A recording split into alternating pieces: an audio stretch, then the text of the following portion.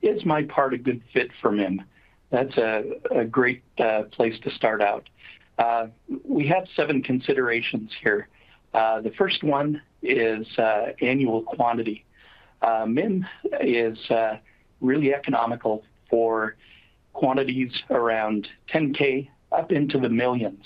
And it's important to note that the process can scale very quickly with the addition of tooling cavities. Next, the second one is the part size.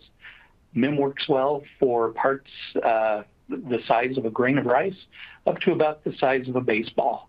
That's where it's most economical. If the part you're considering is outside of those bounds, it's still a possibility. The process doesn't have any hard cutoffs as far as size. Next, the third one is material. Is the part that you're considering needed in a standard MIM material, or would it require some custom alloy development? The fourth consideration is what types of secondary operations might be needed. And it's good to know that operations like plating and tapping, heat treatment, subassembly, CNC machining, coining and sizing are all secondary operations that can be applied to MIM parts if needed. Of course, the ideal is a near net-shaped part that doesn't require any secondaries. That's the best value. So that's what we try for. The fifth consideration is what's the part application? That's kind of an open-ended question, but it leads us to consider what types of properties the part needs. Does it need good corrosion resistance? Does it need very good mechanical properties?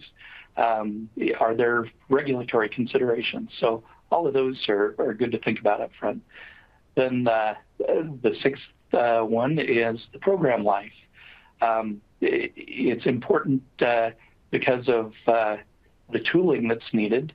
It's important to have a program life that will give you a good return on your investment.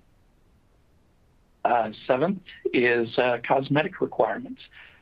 Because metal injection molding is an injection molding process, there are features on parts like gate witnesses, parting lines, ejector pin witnesses, and things like that. And we always work with customers to come up with a design that best fits their needs and configures those features in a way that's best for the part application. Finally, surface finish is usually very good with MIM, and it can be improved even further through secondary operations. Now, this graphic shows where MIM competes in the marketplace, where it's best applied. You can see the y-axis there is part volume. It's annual volume. And then along the bottom is part size in ounces. And you can see that MIM occupies that upper left quadrant. In the higher volumes, MIM is best suited as a high volume process. And then as you go to the right, you can see that there's a point where MIM doesn't compete very well because of part size. The sintering time and the material cost tend to outweigh the value when we get to that point. Investment casting takes over as a good technology for heavier parts. And then you can see machining is there at the lower volumes and tends to be an economical manufacturing method at the lower volumes and through all part sizes.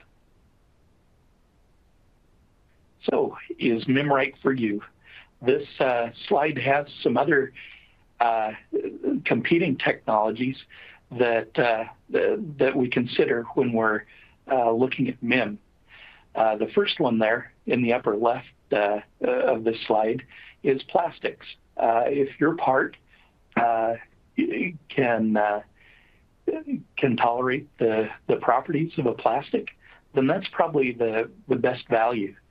And so if plastic will work, MIM probably isn't needed. However, if performance requirements are more than what plastic can provide, then MIM is probably a good option. Next one, number 2, is conventional PM, or powder metallurgy. That competes with MIM as well, but it has limitations. The parts that you can get from conventional PM are more two-dimensional. They can be machined to add features, but that also adds cost. And then because of the material and the sintering temperatures, the densities are not as high as MIM, and so mechanical properties aren't quite as high as with MIM parts. So if properties and geometry are a consideration, then MIM looks pretty good as an alternative here as well. Next, number 3 is stamping and fine blanking, and some of the same considerations apply as with conventional PM. Properties are generally not quite as good as MIM, and then also geometry limitations are sometimes something that would make you go with MIM as well. And then up at the top right is investment casting and die casting. Those are lumped together. Those are both also injection molded processes, at least sub-processes there. And they compete with MIM as well. However, MIM properties slightly edge out investment casting, and in the higher volumes can also possibly be a better value. Die casting can be a better value than MIM if properties of a non-ferrous alloy are acceptable. If you need properties of a ferrous alloy, then MIM is probably the best option. And then number 5, geometry considerations. And we've talked about this a little bit.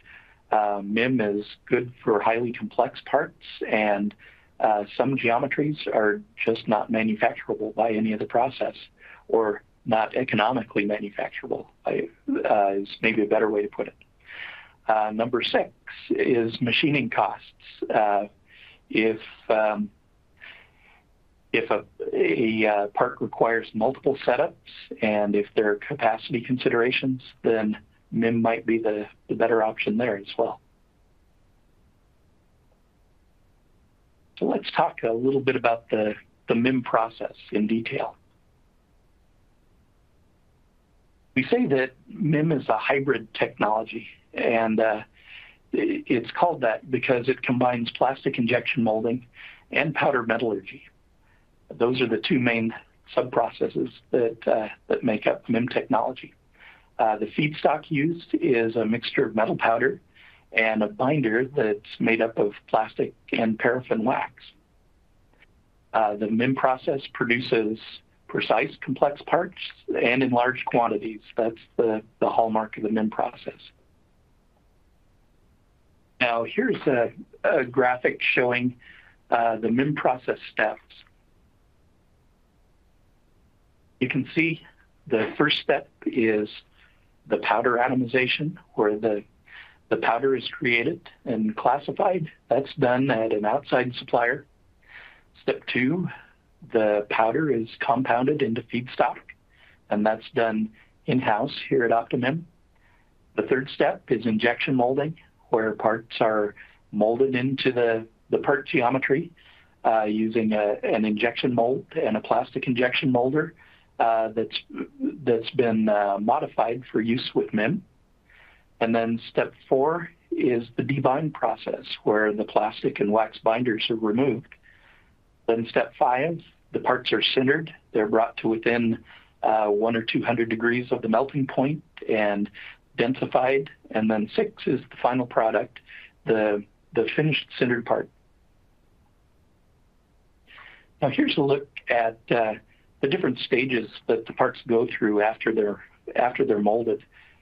We start there on the left with a green part, which is the metal powder and binder holding it all together.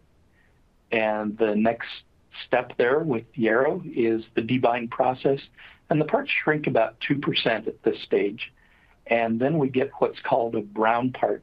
The parts generally aren't actually brown, but they're different from and then they go through the sintering operation, and parts shrink anywhere from 16 to 22%, and then you end up with the finished sintered part.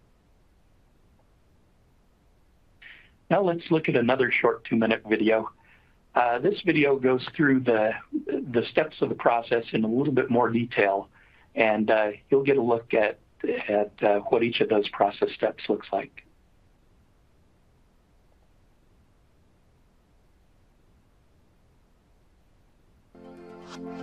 Metal injection molding, or MIM, has a well-deserved reputation for delivering the highest performing small precision parts in the metal forming industry. Its secret? MIM's unique production process. This achieves significantly higher density than anything possible with standard powdered metallurgy. It starts when superfine metal powders are combined with a primary paraffin wax material and a secondary thermoplastic polymer. The resulting mixture is extruded and chopped into tiny pellets. These are heated before being injected into a mold cavity under high pressure. It is a technique that delivers tighter, net-shaped tolerances over high production runs, making it possible to produce extremely complex components with enhanced surface finishes. Once molded, the component, what we call a green part, has an identical geometry to the finished part, but is about 20% larger. This allows for shrinkage later in the process. The part is then put into a furnace to remove most of the binders during the debinding process.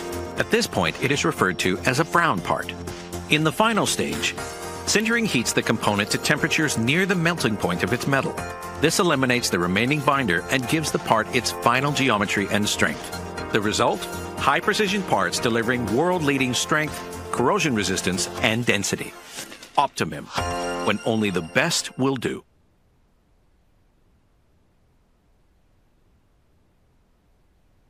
Okay, well that's a little bit more detailed look at the process. Let's talk about some of the important tools that go into some of those process steps.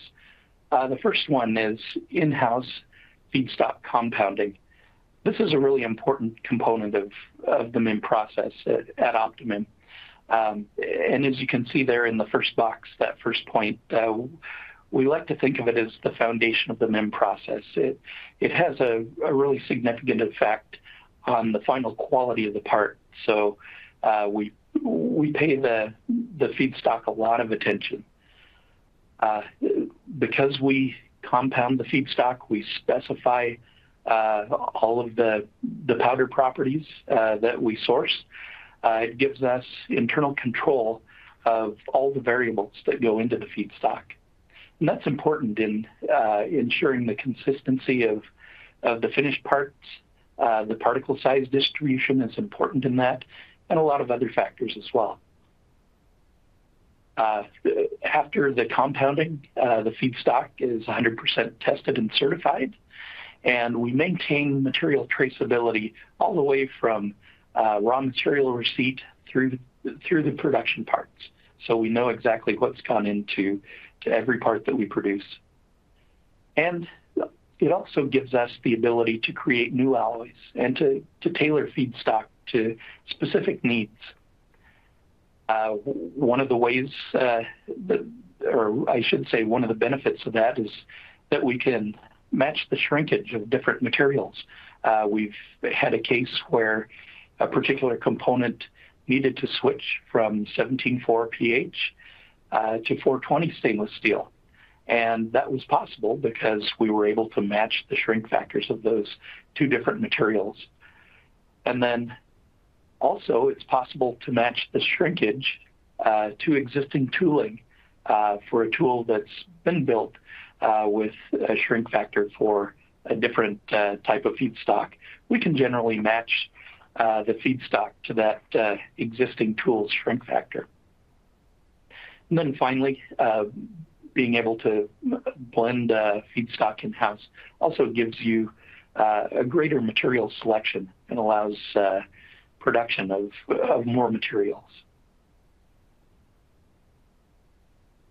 So another tool in our toolkit during part development is a predictive model to estimate our our capability on finished parts and their tolerance capability. We start out with a print from a customer with specific tolerances and specifications, and our model tells us how capable we'll be at particular tolerances. If there are any issues, those can be negotiated, or there are ways to adapt certain elements of the process in order to meet those tolerances. Perhaps it's the addition of a secondary operation, or some specific components of the tool design that could be modified. But the important thing is to know that before the tool is fabricated.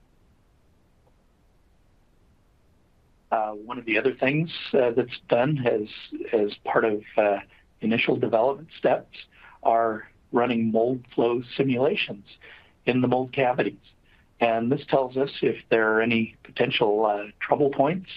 And again, those can be addressed right up front before the tool is ever designed or fabricated. And then when it comes to production, another important tool in the arsenal is our state-of-the-art molding process control. And it's not just process control, but process control and monitoring. And the control is achieved through feedback loops, which can actually tune the process using sensors that measure cavity pressure. And then the monitoring portion is also done with the pressure sensors, and they can detect if any parts go out of specification, if any one of the cavities, and I should mention that this technology is generally used for multiple cavity tools, but it can detect whether any of the cavities has experienced an anomaly during the fill cycle.